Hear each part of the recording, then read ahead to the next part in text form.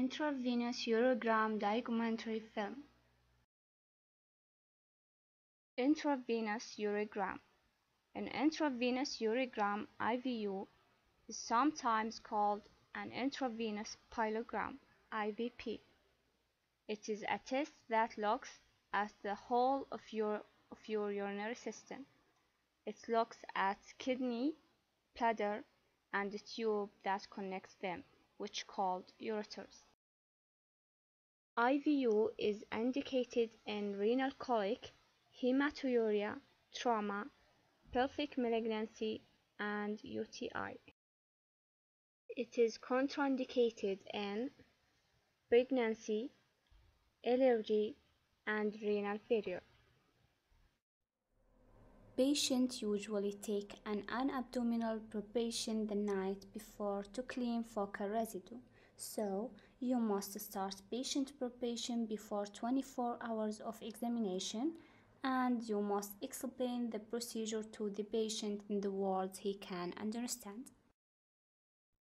To prepare a patient for the IVU, he should have the following: light evening meal before the procedure, bowel cleaning with laxative, he should MPO after midnight, and he should have enema in the morning. Remember to check the patient ID before start examination. Before excretory urogram, all clothes except shoes and socks should be removed and replaced with short-sleeved hospital gown, and the patient should void just before examination. An IVP follows this process. The patient will be positioned supine on the X-ray table. Then, a preliminary KUB X-ray will be taken. The X-ray beam is centered in the midline at the level of iliac crest. The purpose of the plain film is to check the patient preparation, exposure factor, and detect abnormal calcification. The nurse will prepare the contrast medium, and the radiologist will be injected into the vein in the arm.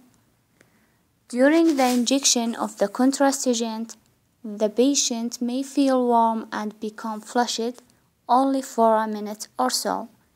Generally, this reaction is normal. X-ray will be taken at interval after the dye has been injected. First, immediate film. This film is exposed from 10 to 40 seconds after the injection. It aims to show the nephrogram.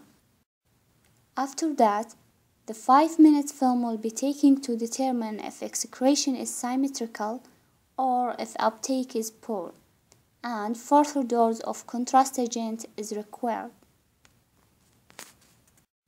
Compression may be applied some center at this point to distend the pelvic calyceal system to demonstrate any filling defect.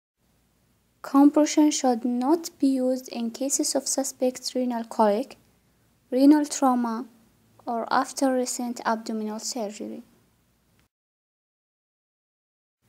The 15 minutes film with compression demonstrates the pelvic calyceal system and the ureters.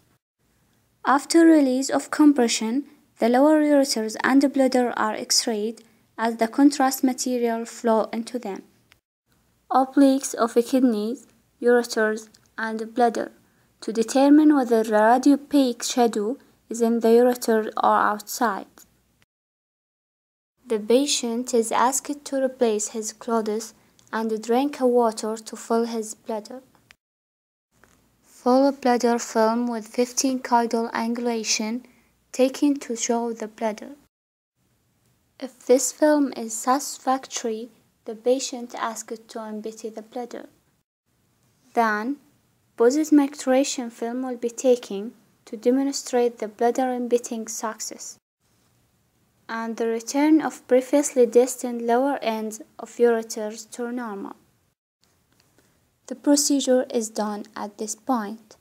I hope you can understand this demonstration video of general IVP procedure.